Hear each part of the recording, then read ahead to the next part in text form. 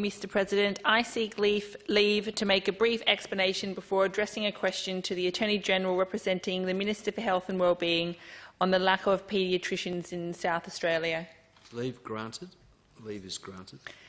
The government has stated time and again that they are prioritising the health of South Australians, yet there are still significant wait times for paediatric allergists, immunologists, paediatric audiologists, paediatric dietitians, paediatric exercise physiologists, paediatric gastroenterologists, paediatric occupational therapists, paediatric orthopaedic surgeons, paediatric physiotherapists, paediatric podiatrists, paediatric psychologists, paediatric respiratory physicians, paediatric rheumatologists, paediatric social workers and paediatric speech pathologists.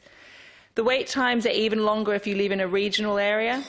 The possibility of being seen before 18 months if you are going through the public system is next to impossible. Early intervention, diagnosis and therapies are crucial. Time is of the essence diagnosing disabilities, disorders and chronic conditions in young children. There are not enough paediatricians and childhood health specialists in South Australia to deal with the current needs of families. Even after diagnosis, everyone knows the chronic delays with the NDIS funding plans, and of course cumulatively there are obvious delays and shortages in treatment and therapy because, as previously mentioned, there are simply not enough paediatric specialists. I cannot find anything in the budget estimates to address the chronic shortage of paediatricians in training in South Australia. Nothing. My question is, what is the government doing to address this?